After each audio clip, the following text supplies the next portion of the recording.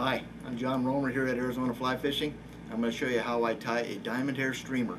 The diamond hair streamer is a pattern I developed for saltwater. Actually, it was developed for a friend of mine down in the Baja who was after yellowfin tuna. And what the tuna were coming up and they were busting the balls of baitfish, and then the big ones were down below were eating the baitfish that were just filtering down to the bottom. So the baitfish patterns he was using had lead eyes, and they were nosediving. They were going up and down a lot. So I developed this fly to imitate drifting baitfish that are down. I'm using an SC15 Gamakatsu hook. It's a short shank, very good strong hook. I'm using white 6/0 thread. Just attach it right behind the eye of the hook. I'm using a rotating vise, and I'm going to start on the bottom first. The entire fly is tied out of Arizona diamond hair. It's a material I make that's, I've got it in about, gosh, I think about 40 colors now. And it's a very flashy, totally synthetic material. You simply pull out a pinch, roll it between your fingers and thumb till you form a clump like that. And what I'm going to do is I'm going to start at the bottom. I'm going to tie this. My thread is right behind the eye of the hook. I'm going to lay this material right there. Give it 1, 2, 3 wraps.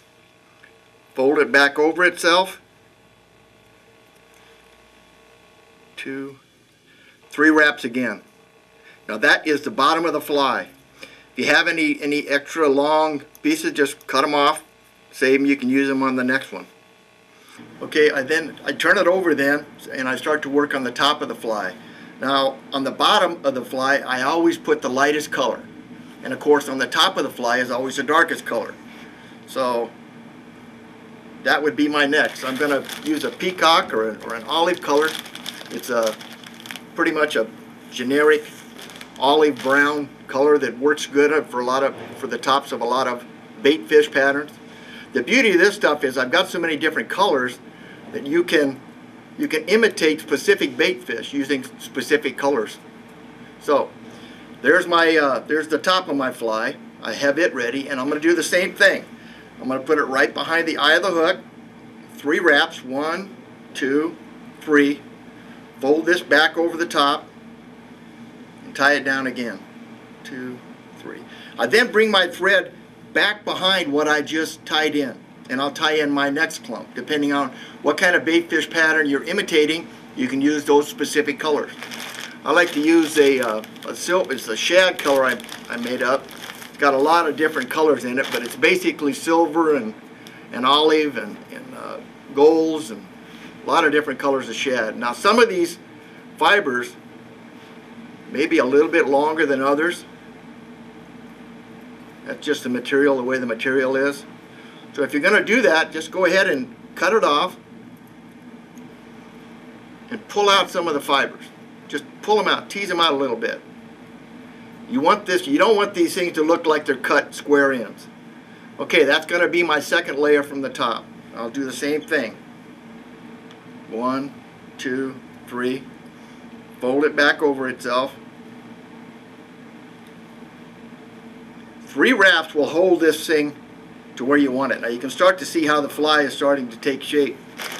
I then go to another color of a little bit lighter silver.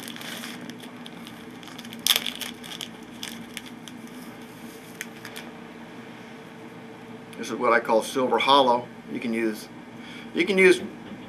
lots of different colors. There's so many different options you can use with this thing, and you can make different shapes. You can make long, thin bait fish. You can make tall bait fish just by adding clumps on top and making them larger clumps like a bluegill. Okay, there's my third layer. It's a little unruly. It takes a little while to get used to it, but once you get used to it, it's very simple, as you can see.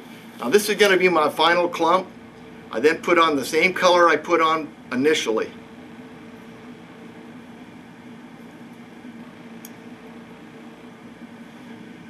This one I don't have to fold back over itself because everything's going to be pulled back anyway. At this point, to tie it off, I just use 5-second fingernail glue. Just add a little pinch right there and that'll hold everything very solid. Wait 4 or 5 seconds. Cut it off. There is your, all the material is tied in now. Now what I do now is I separate the fibers. It's really easy to do because the top is the darkest fiber, the bottom is the lightest fiber, so it's very easy to separate. You simply fold it back over itself,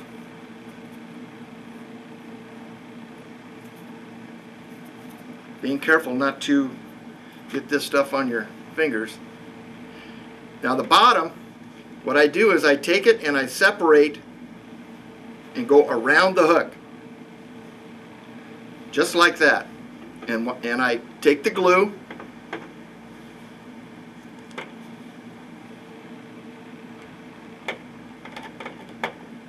and I coat it right to the hook shank.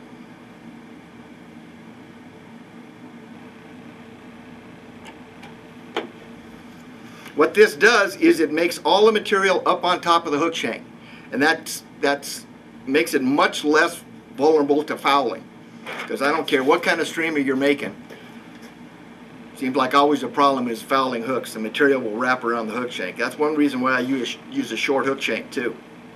Okay, you can see how it's already hooked. It's already started to set up. I turn it over, and now I do the same thing with the top.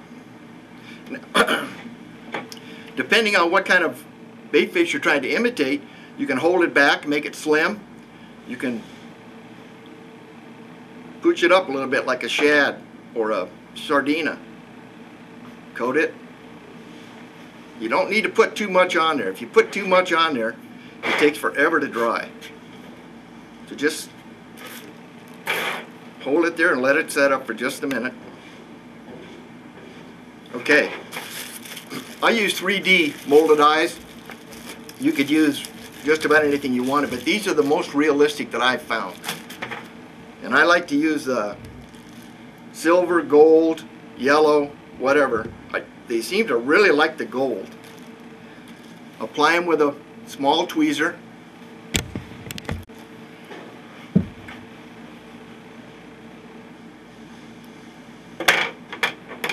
Here's my eyes. Now I take a bigger set of tweezers and I pinch it down and I hold it there. Just hold it there for 5-6 seconds.